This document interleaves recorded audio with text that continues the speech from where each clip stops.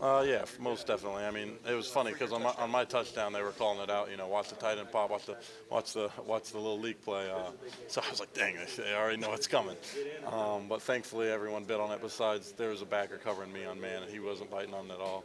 But I was able to toss him and wiggle my way in the back of the end zone, and get open. You So. guys looked like you were in the backyard today, like that was a fun game to play in. Yeah, like we were talking in the locker room, that felt like a win today. Some of our wins this year have been pretty frustrating, and we go in the locker room, it's like, dang, we should have played better, we should have finished better, we should have done this, and I feel like this is really how we want to execute, this is how we want to come out. Definitely a lot of things we got to get better and clean up by next week. Didn't perform to what we want, but win good enough to win and felt good. You're saying that because you went for the jugular and put a team away, right? Yeah, we finally finished. We played well. We executed.